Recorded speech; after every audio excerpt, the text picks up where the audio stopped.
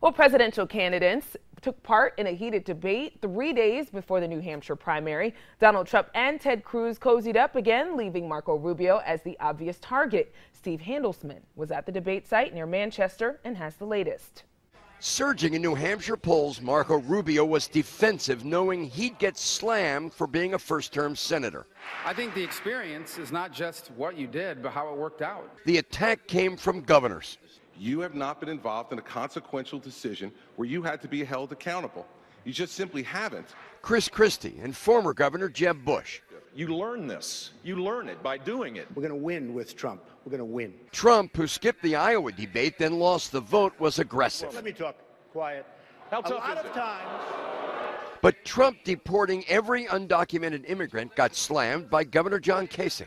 I couldn't even imagine how we would even begin to think about taking a mom or a dad out of a house when they have not committed a crime since they've been here, leaving their children in the house.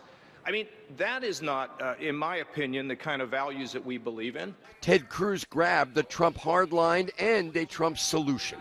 In short, what we're going to do, we're going to build a wall, we're going to triple the Border Patrol, we're going to increase, and actually, since Donald enjoyed that, I will simply say I've got somebody in mind to build it. What's first in Trump's mind is a big win Tuesday, his first. Rubio's dream, grabbing number 2.